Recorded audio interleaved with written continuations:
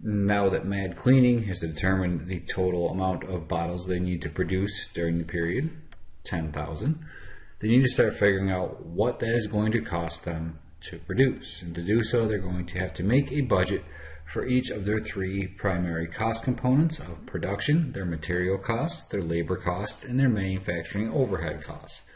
Let's start with the direct material costs on the direct materials budget.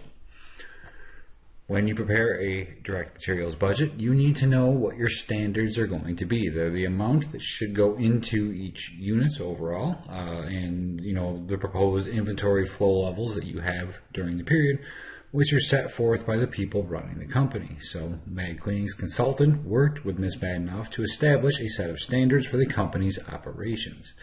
In addition to these per bottle standards, the company has also made an estimate about the quantity of materials needed at the end of the month.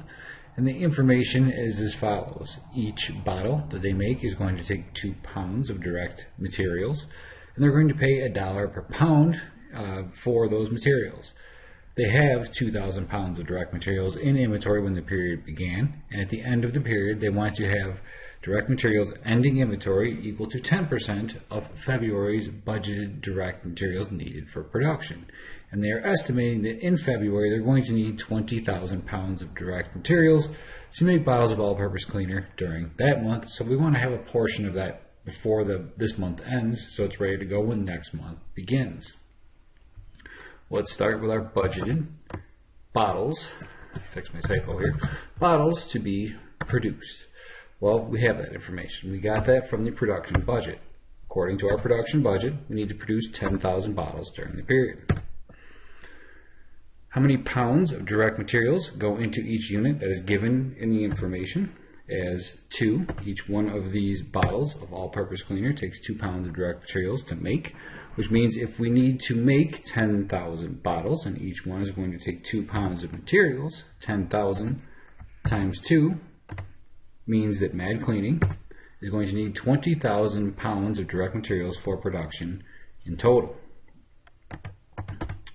Well, that's not all they're going to need, because they want to have some materials in their ending inventory, just like with finished goods. If you don't have enough direct materials sitting around and the production requirements go up, well, production is halted because you don't have those upfront things that you need for production to start, like direct materials. So they want to have ending inventory, direct materials inventory, equal to 10% of next month's amount needed for production. So if they need 10% of the 20,000 pounds they're going to need during February already in inventory when January ends, that's going to mean they need 2,000 pounds of direct materials.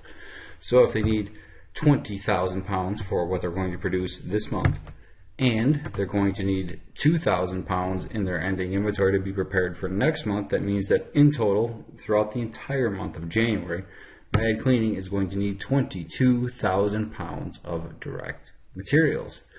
Well, they don't need to buy all of those because, again, they're starting the period with some in their beginning inventory. And our information tells us that they already have 2,000 pounds of direct materials in inventory when the month of January begins. So if they need 22,000, but they already have 2,000, well, that means they're going to have to buy 20,000 pounds of direct materials during the period.